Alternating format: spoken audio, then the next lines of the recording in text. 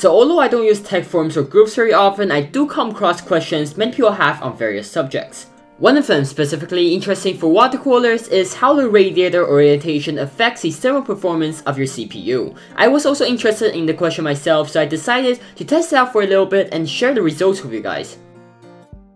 I'll be comparing 4 sets of data: front intake, top intake, top exhaust, and back exhaust.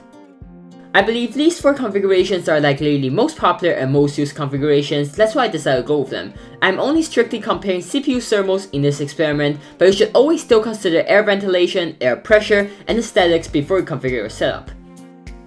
I use Prime 95 as my CPU stress tester, which puts my CPU usage to 100% for 20 minutes, when I take a data every 3 minutes after the first 5 minutes. As for components, I'm using the AMD FX 6300 without overclocking as my CPU, and an NZXT H440 as a case.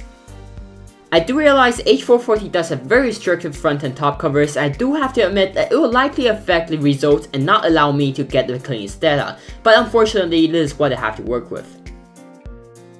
This is not an apple-to-apple comparison, and your results might end up dramatically different under rare circumstances, although this test should give you a general idea for the performances you can expect. But let's stop the chit-chatting and let's get into the numbers.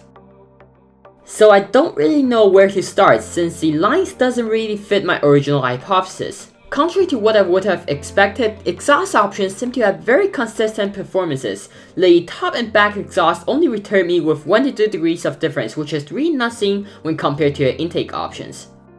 Top and front intake have a dramatic difference between them. After just 5 minutes, top intake has ramped up to 8 degrees higher than front intake. This shouldn't be because the top intake is being suffocated, because if that's the case, we should see worse performance for top exhaust, so I suspect this to be more of a fault for airflow and aerodynamics. Although I cannot tell you what exactly is going on since I do not have a smoke machine with me, which I can use to visualize the airflow.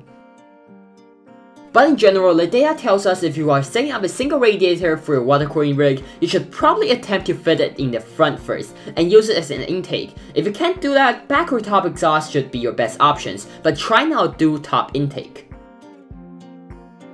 But anyways guys, I guess that's about it for this video. I know it's a little bit short, so tell me in the comments below or through Twitter at PenguinTypeProd if you prefer short and concise videos or long but detailed videos. Like and subscribe if you love the video and would like to see more in the future. Every support is very much appreciated. But anyways guys, I guess that's about it for this video, and I'll see you in the next one.